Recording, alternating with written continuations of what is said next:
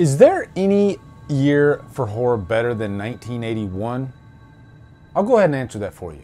Hell no. Let's review Madhouse.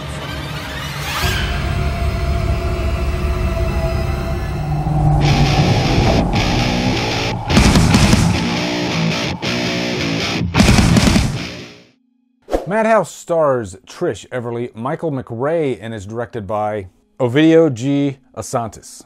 What's up, guys? Quite a while ago, I reviewed a movie called Alice, Sweet Alice, and that movie was recommended to me by my friend Damian Maffey.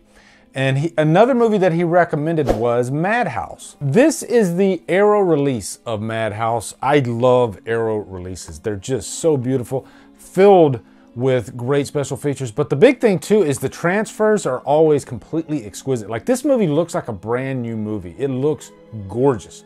But I'd never even heard of this movie. Let me put that back.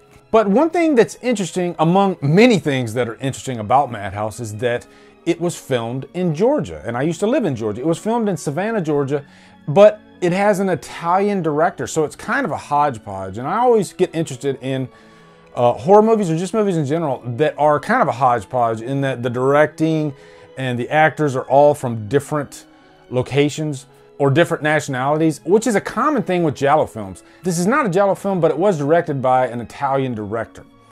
And so what's interesting is, behind the scenes on this movie, the director didn't understand English at all.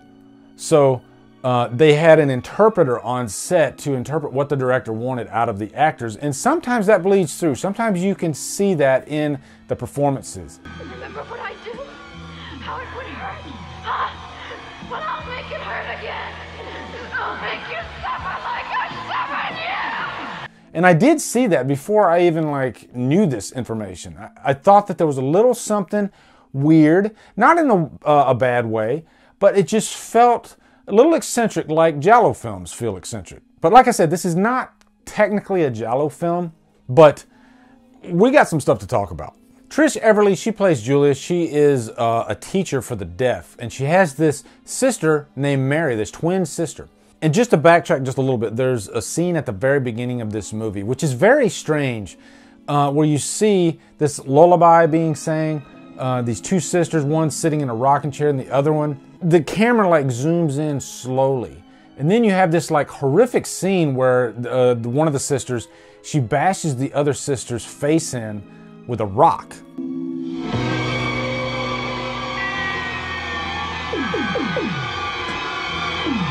After watching that scene, I couldn't tell if that was supposed to be a real person or a mannequin, because it is blatantly obvious that it's a mannequin. And this came out in the early 80s, when, before we had CGI and all that stuff. So it's a little confusing at first. But anyway, in the present day, Julia finds out information from her uncle that Mary is in the hospital and she wants to see her. And so then after that, we find out that Mary actually has this disease that causes her face to look deformed. So right away, I'm a little confused there, because in the beginning of the movie, it looked like the sister bashed the other sister's face in. And then after thinking about it, it could be like a manifestation of Julia's guilt over her sister, because, this is a character that has a sibling that has a very different path in life than she does. Julia is pretty successful in life. I mean, she's a teacher. She has a normal life, actually. And her sister has this deformed face. She's very angry, and she's just pissed off at life in general. And she's homicidal, which makes this movie even more interesting. Remember what I do?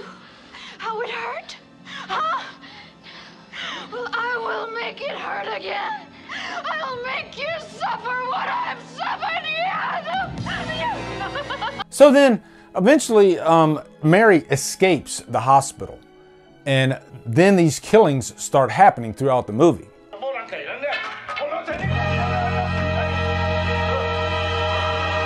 And one thing you need to know about this movie is that the birthday of these twins is coming up, and it even spells that out in the movie, 4 days, 3 days, 2 days before the birthday. So there is this big birthday party at the end of the movie. Now, before I go any further, this will be a spoiler review. This movie came out in 1981. Sure, a lot of you might not have seen it. I will say it's definitely worth your time, but I'm going to talk about some spoilery type stuff throughout, because I think it's essential in this review. And the main reason I wanted to do that is because you're going to draw direct comparisons to another 1981 movie, Happy Birthday to Me. As a matter of fact, when I was talking to Damien about this movie, he saw us kind of glowing over Happy Birthday to Me, and he said, Madhouse is the better movie. Or I think that's what he said. I don't want to speak for Damien, but I think he prefers Madhouse over Happy Birthday to Me. And I get that. It's a very unique movie, and I think uniqueness in a slasher movie is always a good thing because, let's face it, slasher movies, as much as I love them, they're all pretty repetitive. This one does have that going for it. Having said that, after seeing this one, I do very much prefer Happy Birthday to Me. I think it's just a more fully realized version of a birthday slasher. But this one does have some things going for it, for sure. Now, one thing that's very unique about this movie is the way the kills are played out. There's only 4 kills, I believe, in this movie, and 2 of them are via a rottweiler dog.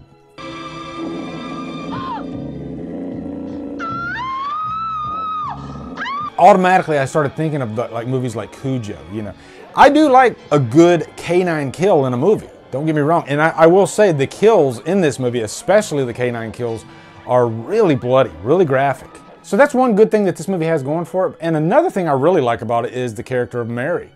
You know, she's a very psychotic, crazy type of character, very unpredictable. And throughout this whole movie, Alison Biggins, who played Mary, I think did a really great job, very whacked out.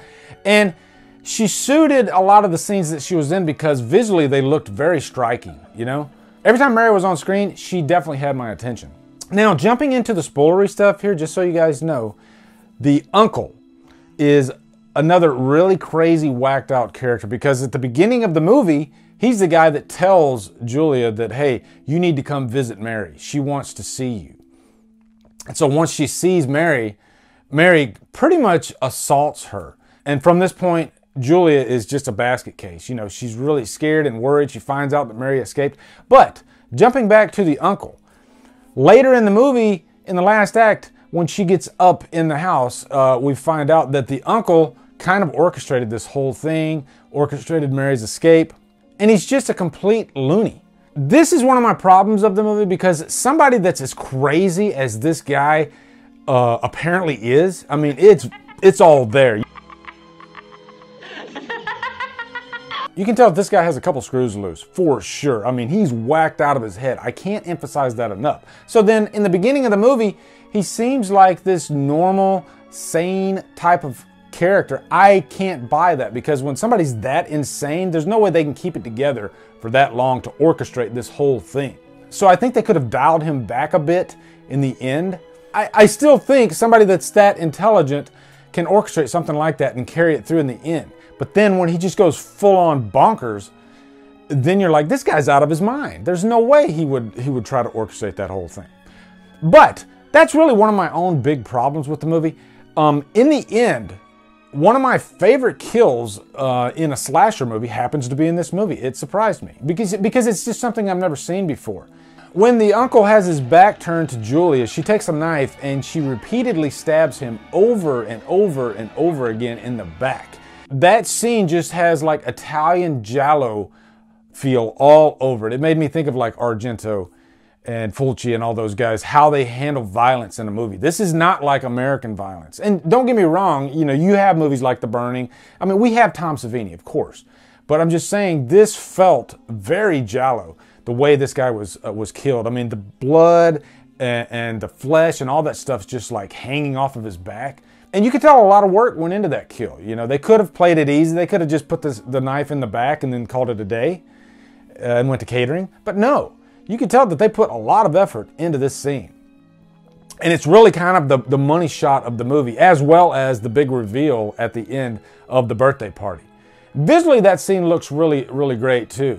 It's a bit brighter than the reveal in Happy Birthday to Me. And I'm not going to say one movie copied the other because they both came out in the same year. So they were probably shot around the same time. It might just be a happy accident. And I do like that visually the two scenes do look a little different than each other. But all in all, they're pretty much the same type of scene. Now, one other issue, just a slight issue I had with this movie is there's this character, Amantha, and she's an older character. Her kill I thought was kind of lacking. And just didn't make sense structurally, really, because they're trying to lead you to this rocking chair kill. And she, you know, she willingly goes to the rocking chair because she's trying to escape the killer. And then too much time goes by for her to just sit there and the killer be behind her. And I get that they're trying to ramp up the drama and the tension in this scene, but it felt like it dragged on a little bit too long. And I was just thinking, just get out of the chair, just run away, you know, and she didn't do that. But overall, guys, this is a movie that definitely stays with you. I watched it a couple days ago and I could not get it out of my head. And I think that's a really good thing. So I'm definitely going to give it a purchase worthy. I would definitely check out Madhouse if you get a chance. As far as like my top 50 slashers list, would it go on that list? No, I don't think it would. I think it's not as good, or at least as memorable as the movies that I did have on that list. But it's still a very unique film. And you know what? It's one of the few slashers, if any, that has like rottweiler kills in it, which that's a good thing. So I'm giving it a purchase worthy. Anyway, let me know in the comments your thoughts on Madhouse. Have you seen it? Let me know if you liked it. Also, be sure to come over to Killer Flicks, where we talk horror all day and every day, and on Fridays, we do Free Fall Fridays. Follow me at Drumdums on Facebook, Twitter, Instagram, and Letterboxd. Anyway, guys, thank you so much for watching. Have a great day, and Drumdum out.